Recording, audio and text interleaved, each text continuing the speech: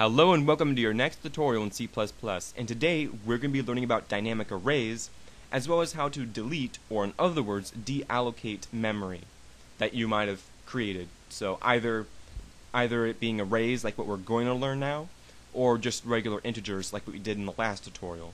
So first of all, let's learn how to create dynamic arrays. So in order to create a dynamic array, all you would do is type out the data type, of course, followed by your little dereference operator. And let's call it darray, something like that, and that's it. So all it is so far is just some address in memory, not even pointing anywhere at all. But if you want to create an array, what you would do is just type out darray, like we did before, and set it equal to, using the new keyword, an int. And then inside these brackets, that's the only addition that we've done so far, you have to put in some sort of constant number. So I'm just gonna, instead of just putting in 1,000 or whatever, I'll just type out constant capacity equal to 1,000. And then you just plug capacity in there like that. But now you might be wondering, well, that's great and all, but isn't this pretty much the same way as just creating a regular array without, making it in the heap, just regular computer memory? What's the difference? I mean, I have a constant right here. That's not dynamic at all. Or, excuse me, that's not, it's not dynamic. That's in regular computer memory. And, well, the only difference is that the array itself is in the heap. So what's the advantage? Well, like I said in the last two tutorials that I was going to be showing you, is how to actually deallocate memory when you no longer need it. And for an example, this array, you as the user, you might only want to use maybe 5 elements inside of it. That's it. But maybe the programmer that created it needs to make it so it could hold up to 1,000, because maybe someone else needs to use 1,000 while other people like yourself might only need to use 5 or 10. If it's being set up to use 1,000, it doesn't matter. It's still going to be taking up all that space, reserving all that memory for those 1,000 slots. So when you're done, when you no longer need to use that array, what you're going to want to do is to deallocate it, delete it, remove it from the heap, remove it from your computer completely, because it's taking up so much space. So that's a huge, colossal advantage in using dynamic arrays as opposed to static arrays, which is what we've been dealing with in those tutorials not too long ago. Excuse me. So, well, first of all, let's actually figure out how you actually assign values.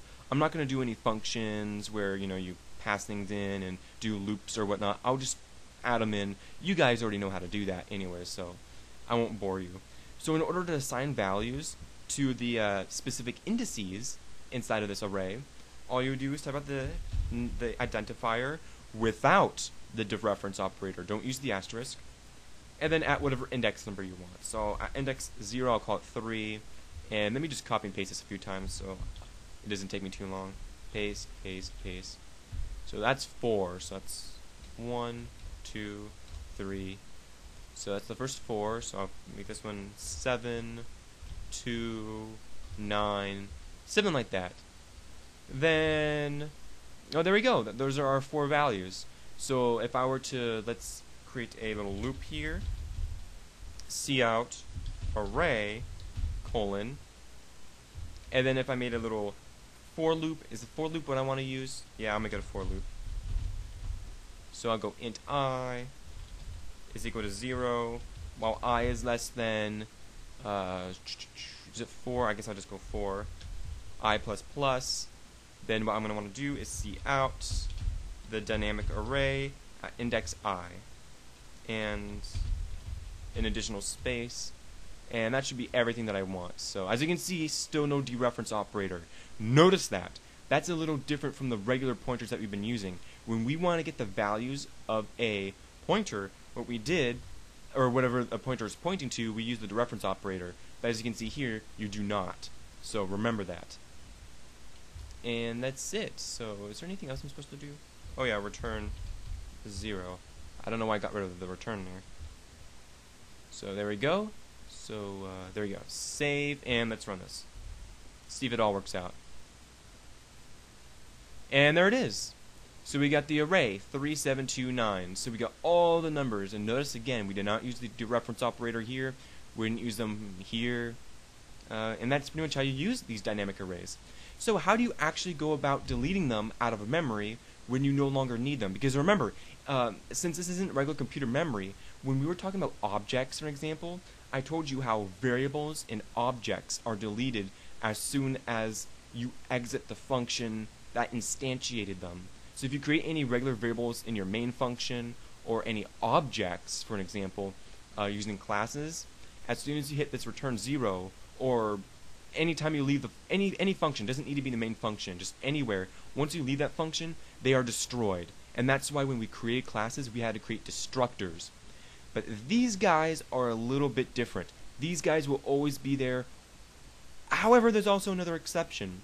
If you have a dynamic array or some sort of pointer that's dynamically created inside of a class, and it's you actually create it inside the class, it's not outside the class, when the object that uses those variables is destroyed, so is the other stuff. So if you dynamically create any variables, for example, any member variables inside of a class, and you use them with multiple objects, when those objects are destroyed, so are those, so don't worry. But in this case, they are not. When we hit this return 0, well, they will be destroyed, but that's because the whole application is closing. But let's say this is a different function. When you leave it, it's still going to be in memory that whole time, and you don't want that. So we're going to want to get rid of this and get this out of the heap. So in order to do this, what you would do is type out delete. Then after that, if it's an array, use your brackets followed by the name of the identifier for that array. And there you go. So is that good enough? Well, it deletes all of the values. It deletes all of these guys right here. However, the pointer still exists, and it's going to be pointing somewhere. And the number that can be returned, let's say you were to try returning it, is unpredictable. We don't know what it's going to be. So, just to play it safe, another thing you could do, which is a very good coding practice, is to set it equal to null. Now, if you're going to be leaving the function that uses these dynamically created variables, this might actually be a little redundant. You won't need it. So in this case, I wouldn't need it. But if you have more code that you're going to be doing down there, then it's good to have it, just in case. So, let's actually see what happens. Let's see if something happens here. So let's go see out the array after we delete it. So we'll go at 0. And then down here, same thing, at 0. So let's actually see the difference here, shall we? So if I go Control F5, oh, look at that, it actually even crashed because it's no longer in memory. Okay, before I actually stop this, since obviously I broke the program, right here it broke. But right here what happened is it returned just this really funky number. Is this an address? No, this is not an address. At least I'm pretty sure it's not. This is just a funky number that's now equal to the first value of the array. But once we use the null, it's obviously completely gone. So when I tried printing it, the application just broke. So let's close this program. Sorry, but I was actually not expecting that. But yeah, that's why you would do that. So it's completely out of memory and you don't have to worry about anything. I was definitely not expecting that. Well, that shows you what I've tested. I've not tested this before. But yeah, that's why you'll want to use the equal to null. So that's really important. Now, if you're going to be deleting a regular variable, or a regular dynamically created variable inside the heap, then you don't use these brackets right there. But this is an array, so you do. Whoops, not curly braces. So that's about all I wanted to show you. So just remember, if you just want to delete a regular dynamically created variable, not an array, then you'd still do both of these, just without the brackets right here, because it's not an array. And that's about all I wanted to show you. So another not too long video. I hope that really makes it easier for you guys. None of those 20-minute videos. And well, I'll see you next time for, I believe that will be recursion.